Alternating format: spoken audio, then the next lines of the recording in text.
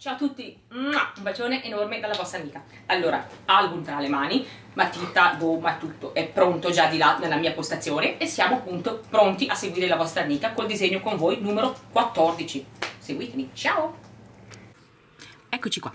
Allora, video, disegno con voi. Vi dico che disegno la mia bamboline, quelle preferite, della Gorjuss della Santoro, ma non vi dico quale, la scopriremo insieme. Ok, meglio che vado a disegnare, stai zitta Nika. Allora, iniziamo.